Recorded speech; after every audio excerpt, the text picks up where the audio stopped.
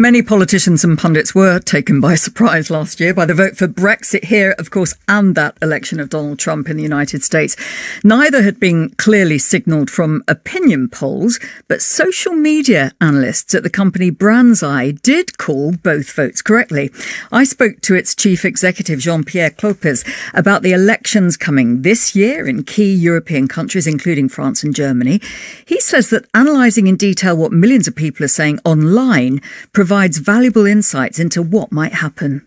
That's really where the power of social media comes into a league of its own, in that it gives you this not only a real-time answer on what people are thinking, but more how they feel. It gives you the why behind the what. What about the sorts of themes that emerged in the run-up to the votes on Brexit and on the US presidential elections?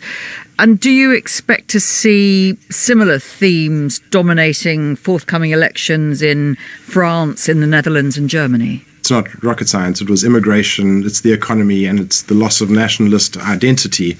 That was the same in Brexit, it was the same in the US elections, and we're seeing the same thing happening in the French elections, just in the anecdotal data which we've been tracking for the past 6 weeks. And I think for many people who will carry the bulk of the vote, because both France and Germany have got large populations that are aging, the election is not going to be determined solely by the young. The older people are going to play a very big role. And these are the people who are saying, hang on, we've trusted politicians with our future for 20 years now in this sort of combined Eurozone fashion, one currency, one market, all of that. But are we seeing that translate into opportunities for us and our children? And that theme, I think, is going to be exceptionally powerful in both of those countries. Do you think that Marine Le Pen could become the next president of France?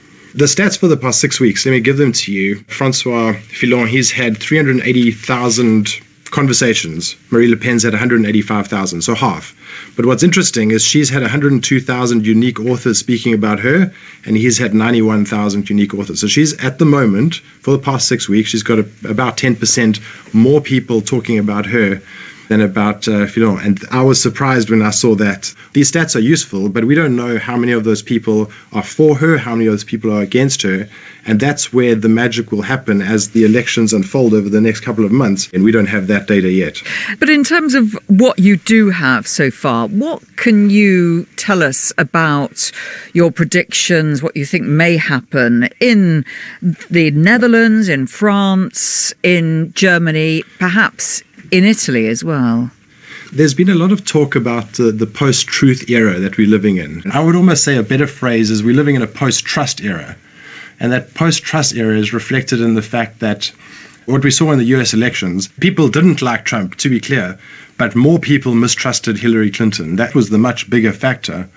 And just looking at the stats that I'm seeing now, I can tell you that it's a very similar scenario playing out in the French elections.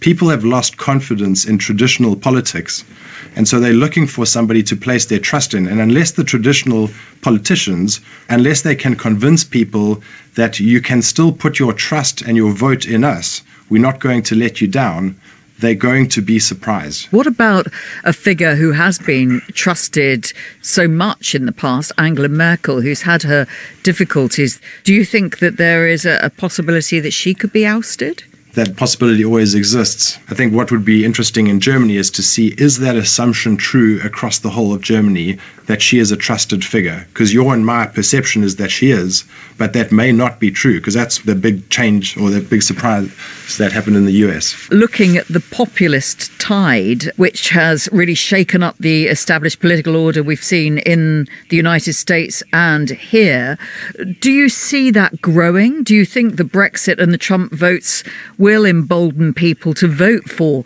anti-establishment figures in Europe? Absolutely. What social media has given people is license to both express how they feel and validate how they feel. And so this populist movement has grown, and that'll continue to do so. Politicians are going to need to take some decisive action to be able to rebuild that trust with people across their countries where they haven't done it for years. And that's important to note. This is not something which is just going to be fixed in a moment. It's almost like they need to take the first step in the direction of rebuilding trust with the populations that they've been leading, and then execute well on that to maintain it. Otherwise, it's just delaying the problem. It'll be the next election where it's an even bigger growing tide of populism that will create the upset. Well, there we are, the view of a social media analyst who called the Brexit result and the US presidential result correctly. The polls didn't manage to do that.